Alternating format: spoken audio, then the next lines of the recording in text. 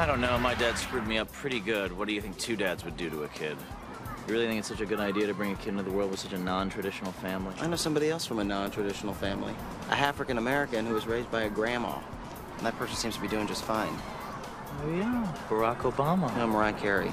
It's the new normal, and I can tell you it is the most talked about TV show that is sparking a whole lot of controversy, only no one has seen it yet. So what the heck's going on?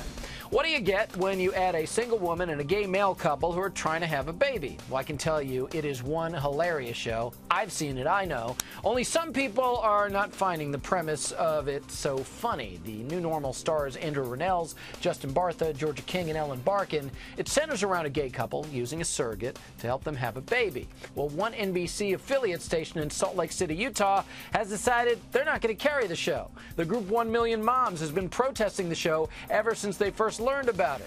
So what do the stars think about all the drama? Well, watch what happened when I asked them. Sadly, here we are in 2012. The premise of the show, the fact that Andrew and Justin, you guys play an openly affectionate gay couple having a baby with a surrogate, and that has upset people. One station in Salt Lake City, as you guys know, refused to run the show, although another one did fortunately pick it up. Andrew, you're openly gay in real life. Isn't it just still disturbing to you that in this day and age this is still an issue? Yeah, I mean, I think that it's a little disappointing, and yeah, it's kind of a bummer that that's sort of what we were greeted with, because I mean, having worked so closely with the show and seeing the pilot, sort of what I took away from it and my family took away from it when they saw it was just that it was a story about the love that it takes to start a family. So yeah, it was disappointing to be met with opposition, particularly because most of that opposition came from groups of people who hadn't even seen the pilot, that I think were basing this on solely like a 2-sentence description of what the premise of the show was. So it's disappointing that in this day and age that alone is enough to cause controversy, because I think after seeing the show you would see that it's actually not very controversial at all. Yeah, well, let's help people out right now, because personally I think that everyone who may have a problem with the show or the premise of the show simply needs to watch this. Roll that, Charles. So why then does a beautiful, smart, seemingly sane person want to gestate someone else's child? Well, $35,000 is a huge chunk of money. I need a way to change my daughter's life. I want to go to law school someday. And you have no problem with doing this for two men? No moral issue with that? Oh, no. I requested a gay couple.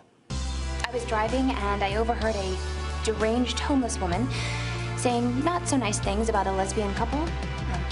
But all I could think was, a family is a family. And love is love. Right there, you got me in the heart. The show did its job. If that doesn't say it all, I don't know what does. And the show does do a great job at addressing people's discomfort with the idea of a gay couple having a baby. Justin, we know you so well from your great role as Doug Billings in the Hangover movies, of course. Are you bothered now that you're in this fray that some people are bothered by this? No, I'm not bothered at all. I mean, that's one of the great things about our country, is that everyone can have their own opinions, and hopefully, touching on what Andrew said, that it's an informed opinion. I think that differences in viewpoints is a lot of what our show is about, and I just hope it can cause some kind of discourse and conversation the day after they watch it, because I think that that's the kind of television that I grew up watching. You can't wait to talk about it with your friends, and love it or hate it, it's hopefully we're giving you something to talk about. And more good news for you. I think a lot of people are going to be able to see the show. They're going to run into it even if they weren't planning on it, because it was originally set to premiere next Tuesday. You got bumped up a day to a pretty cool time slot on Monday night, right after the return of The Voice. Are y'all getting together, having a big viewing party to watch the first show, Justin? We haven't talked about that, but I want to take this opportunity, thank you for bringing that up, to invite you over to my house to watch the premiere of the new normal. When is it? Yeah. It is after The Voice on Monday, September 10th, and then to its normal slot on Tuesday, September 11th at 9:30. Well, you guys should come around and have tea with me on Tuesday. Done. See, here I am. I'm here to help. I'm here to help and to facilitate and put you guys together out of the workplace. Great to talk to all of you. You hammered it Best out. of luck. Hey, that's what I'm here to do. And I've never heard that before. Congratulations again, guys. Best of luck.